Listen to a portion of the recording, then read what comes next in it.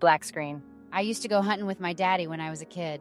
Cut to. Exterior South Carolina woods, day. Mary Jo Sanders, 15, stares through the scope of her rifle. Her father, 45, walks ahead of her. He nods to her in the direction of a deer. He taught me everything I know about surviving, different ways to hunt. The deer is in the scope of her rifle. Sometimes I wondered why I liked to kill things. The animals seemed so innocent, but I liked the thrill of it. She shoots and the deer falls. Her father looks at her and smiles. Beat. My daddy died later that year. Some lunatic ran him down in a hit and run. Exterior South Carolina country road, day. Her father walks down an empty road near the woods with a rifle slung on his back. He turns around. Close. Her father looks in horror as a car bears down on him. We hear a screech. Her father now lies dead on the road. Mary Jo, who has been following behind, exits the woods, finds him lying on the road, and screams. Insert close. We see a car's bumper with a bumper sticker, a statement flag that is a cross between the South Carolina state flag and a Confederate flag. Under the flag is the Latin phrase, Spem Paris. The car speeds off from the scene. I'll never forget that day. It was the end of everything. Exterior South Carolina funeral, day. I never met my mama. She didn't show up at the funeral. Mary Jo looks on as a preacher recites prayers at the funeral. Mary Jo throws a hand of dirt in the grave. She looks at the preacher. Mary Jo walks silently away from the funeral. She walks with a slight limp. The preacher was always telling me to forgive and forget, but some things can't be forgiven. To this day, I don't know that person who killed my daddy. To this day, I'm afraid somebody's gonna have to pay for my daddy's death. I'm just not sure who. Super. Medea, cut to black. Super. South Carolina. Fade in. Exterior, a silent country road, day. A shoulder sign reads, Medea city limits, population 5,356. Super, 15 years later. Exterior, Medea, South Carolina, Main Street, day. A 4th of July parade is in full swing. The Medea High School band struts forth in front of a large convertible Ford with a placard on the side that reads Mayor. Sitting next to the mayor, 55, and his wife, 50, is a decorated Army officer in uniform, Jason Mitchell, 35. Exterior, Medea, South Carolina, 4th of July parade crowd, day. An older Mary Jo, 30, watches from back in the crowd. She carries her infant baby, Kyle, with her, strapped on her back, papoose style. Exterior, Medea, South Carolina, 4th of July parade lectern, day. The mayor stands behind a lectern and gives a speech. I want to welcome back Medea's favorite son and Medal of Honor recipient, Captain Jason Mitchell. Jason is one of the most decorated soldiers alive today. But medals are not what Jason is about. No, Jason is about service. Service to country, service to community, service to family. Jason walks to the lectern as the crowd cheers. Thank you. I just want everyone to know that when I was in Afghanistan, there was only one thought on my mind. That thought was of you here in Medea. He turns toward a beautiful woman, Ashley Miner, 30. Next to her stands her father, Cree Miner, 60, dressed in a business suit. I'd like to introduce y'all to my wife, Ashley. As most of you know, we were just married a few months ago. My high school sweetheart. He looks to her. Should I say anything? She smiles and covers her eyes with her hand. Let's just say, as far as I'm concerned, the sooner we start a family, the better. The crowd cheers and Ashley nods and smiles. Back to Mary Jo, close as she looks at Jason giving his speech. Flashback, int, bar in Medea, night. Jason, in civilian clothes, exchanges glances with Mary Jo, who sits at the bar drinking a beer. They smile at each other. She moves toward him. Long time no see. Exterior Durga motel room, night. Jason leans against a door to one of the rooms, smiling. Mary Jo looks at him coyly and smiles. She approaches him slowly, leans her head against his chest. Interior Durga motel room, continuous. The door opens. Jason and Mary Jo fall backwards, and Jason shuts the door and moves them toward the bed. In bed, Mary Jo and Jason kiss passionately. Still love me? Always and forever. She eyes him longingly. Back to present. Jason speaks at the lectern. I'd also like to make an important announcement today. Beat.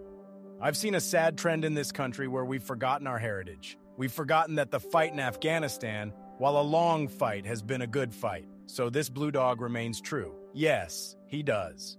The crowd cheers. I'm a gun owner. Yes, and proud of it. This blue dog remains true. And I support life. Yes, I do. This blue dog remains true. The crowd cheers again. And I'm a South Carolinian. And as a proud South Carolinian, I want to announce my candidacy for the U.S. Senate seat being vacated by Russ Crowley. The crowd cheers and the mayor returns to the lectern. Now that sounds like the kind of senator we need. And if I may be so bold, eventually the kind of president we need. The crowd cheers more. Mary Jo watches from back in the crowd, with Kyle strapped to her back. Interior Mary Jo's small house, Medea, South Carolina, day. Mary Jo watches TV in her small house in a lower-class neighborhood. Kyle sleeps next to her on the couch. She looks at the mail. Close.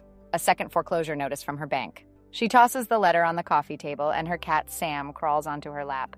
Mary Jo next switches on the TV, and a newscaster, 30, appears. As the economic downturn continues, politicians gauge how to most effectively deal with the political fallout. B-roll.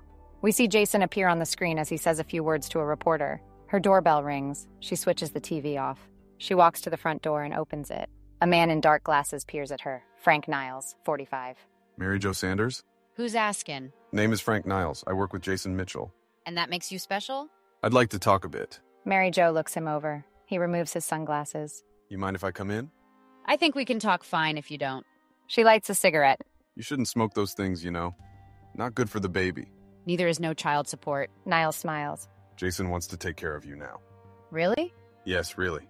Well, you tell him to go fuck himself. She slams the door. Niles knocks. Mary Jo! He waits, talks through the door. Mary Jo, I'm going to leave some papers on the door here. Some papers for you to sign. I want you to look them over.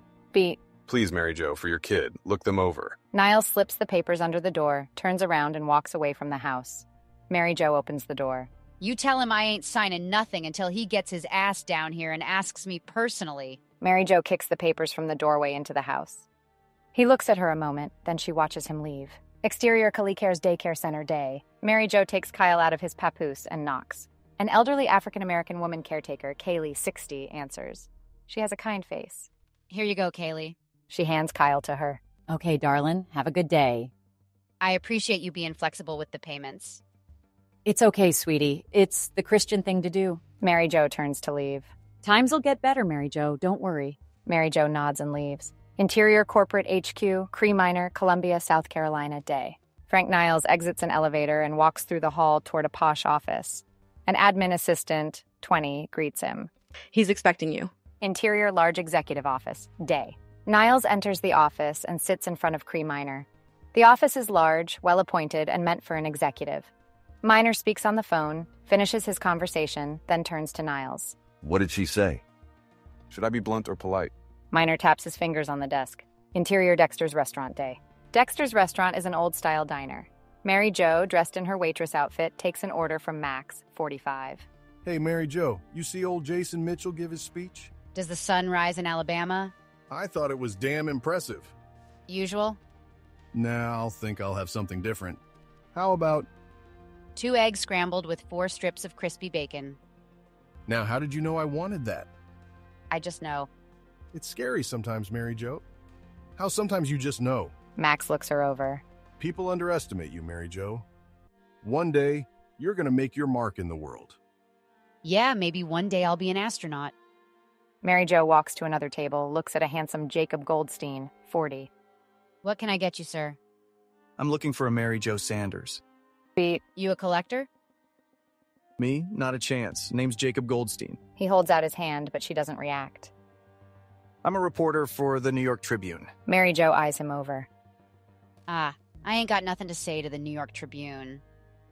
She fiddles with what appears to be a wedding ring on her finger. I'm doing a piece about Jason Mitchell and his Senate campaign, and I understand you might know him. Yeah, I guess you could say that. I also understand you have a kid. She doesn't respond.